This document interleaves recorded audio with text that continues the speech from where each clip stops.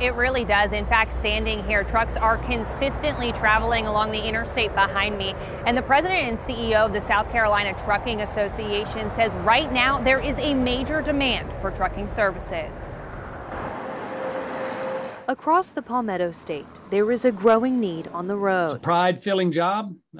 We just need to find young people and another generation to get behind the wheel. The South Carolina Trucking Association says it needs more truck drivers to transport goods. We could see it coming prior to the pandemic, and now it's been exacerbated. The president and CEO of the association, Rick Todd, says there are several contributing factors to the driver shortage, including retirement and people changing careers. We aren't filling the seats as quickly as people are leaving them. He says it's contributing to global supply chain issues, but adds it takes multiple moving parts working together. Every other mode of transportation has a role in making trucking efficient, so they have to make us be able to load and unload quickly, and to keep the drivers productive and the companies profitable, so that we can continue to interest people and keep the fleets healthy and rolling. Meanwhile, on the water, the South Carolina Ports Authority says it's been seeing record volumes since March. Our volume is up about 16 to 20%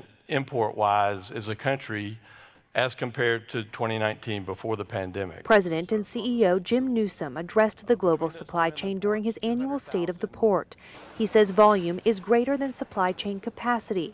But here in South Carolina, he says in part, quote, SC Ports has the berth availability, cargo capacity, and fluidity to handle the record cargo volumes and unprecedented amount of retail imports flowing into the port of Charleston.